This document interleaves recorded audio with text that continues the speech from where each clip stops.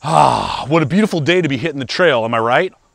Is that a fanny pack you have on? Yeah, 100%. Thanks for noticing. Where'd you find that, your grandpa's garage? No, what are you talking about? Hip packs have always been in style when it comes to the outdoors. What capability does that have outside of carrying your wallet and keys? Well, I'm glad you asked. Not only is it made right here in America, but it has the capability to not only carry my water purifier, what? But also my 32-ounce water bottle. What other secrets might this pack hold? Well, the next few minutes are about to show you just what other secrets the Grayl, in collaboration with Earthwell BottleLock hip pack, has going on. What's up, everybody, and welcome back to another video. I'm Aaron, coming at you from South Dakota, and this waist pack has the potential to run in tandem with a backpack or be a standalone scout kit.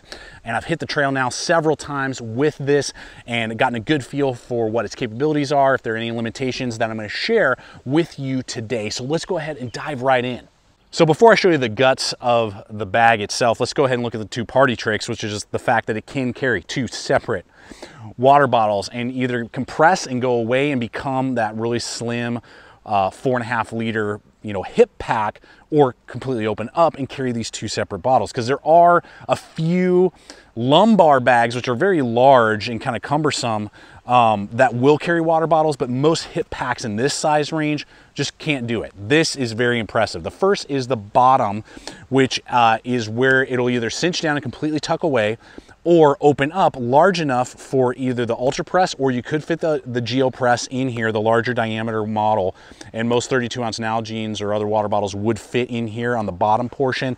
It does have these two compression straps with shock keepers to keep the excess tucked away. And what's nice is it has two rubberized panels that really grip the water bottle, so it's not going to slip around, fall out. It's really grabbed in there. I wasn't nervous about losing my press, my Ultra Press.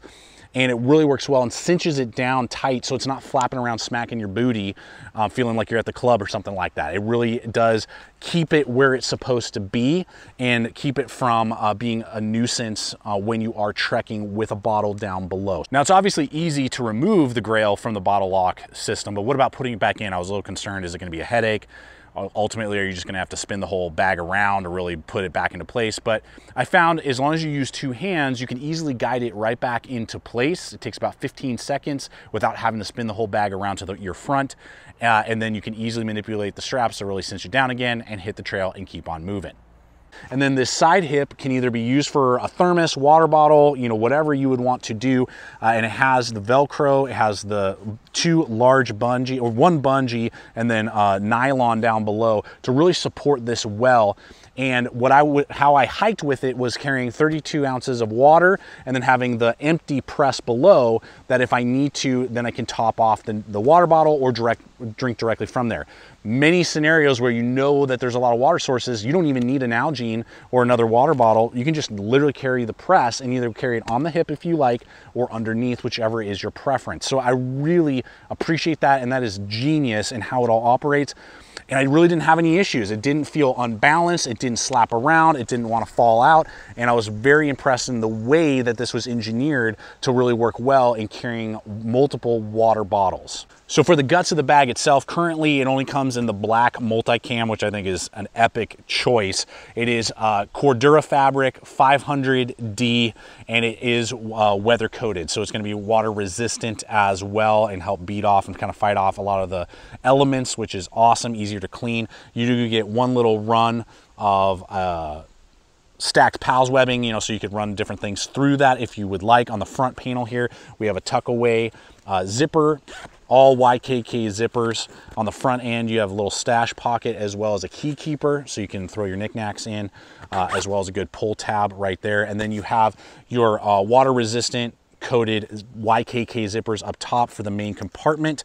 Again, I probably said it a couple times, but it's going to be 4.5 liters overall in size there, and you can easily get your little survival kit for me and my med kit in there, as well as like your phone, your wallet, a few snacks, everything that you would need. And there's two separate pockets in there.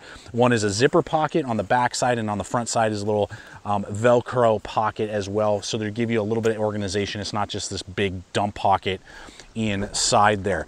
And so when I saw that this pack was getting released and that it was American made, had the potential to carry 2 water bottles when most fanny packs cannot carry even 1, and that was from a brand and company Grayl that I've been using and trusting for years now in my water purification systems. I know many of you guys have as well. I reached out to the company, said, hey, I'd love to test this out for my audience, for you guys, the viewers, showing you pros and cons, ins and outs, so you guys can make a wise choice. They were willing to send this over to me so I can do just that. So I hope that throughout this video, you're seeing what the potential for this is and whether or not it's a piece of kit that's worth putting into your rotation. And so now this is gonna go for about 150 bucks for this American made piece of equipment, and I will have a link for you guys in the description box below over to the Grayl website so you can check it out, see all the ins and outs on paper as well, and make that wise choice on whether or not this is worth throwing in your rotation. Let's hit the waist belt and mounting options. Now you have nice breathable mesh all the way around and on the wings. The wings are pretty thin, they're not very dense, but that means that it helps with being more of a hip pack than a lumbar pack. Still carries loads very well, and even when I had that 32-ounce Nalgene on that wing, it wasn't rubbing my hip or causing any sort of hot spots. So for what it's designed to do, it does really well. On the opposite wing from the water bottle is awesome. They didn't just leave that a dead space. They really gave you a lot of versatility in that you have 2 little loops of paracord, so you can run carabiners, climbing stuff, you know, whatever you would like on that, as well as 2 points for MOLLE compatible gear, so that you could put a secondary pouch there, maybe your med kit. You could, in my case, I lashed my little fixed blade to, all sorts of different things that you could lash through there. The only downside was that I wish that there was then a larger behind that, larger pass through that I could get other wider than MOLLE sized attachments on. It's just a little tiny nitpick thing, but that would have been epic and just giving you 3 layers instead of 2 basically of attachment. But there's so much versatility on that little wing right there I really like. Then you have a very large nylon strap that's really well built with the clip that's large enough to go over my 6'2" frame if you just want to throw this over your shoulder really quickly and carry it as almost more like a little messenger bag or something like that when you're just running out to the beach or something for, you know, 20 minutes. And what's really nice is not only do they have the little elastic keepers for all the excess so they're not flapping all over the place, but they give you this little thumb ring, D-ring, I guess, right there, Duraflex, that works excellently to give you that extra little cinch to really make it nice and tight if you are carrying all your gear and this is like your scout bag for the day. This gives you that extra little pull to then cinch down even tighter and make it real nice and snug around your waist, or to release it when that time comes. So I'm really happy about that little feature there. Really makes the carrying of this a lot easier. Well, there you have it, folks. I hope that this video has been fun and entertaining, but also giving you information about the BottleLock and how it can perform and whether or not it will fit into your systems when you get out there and enjoy the outdoors.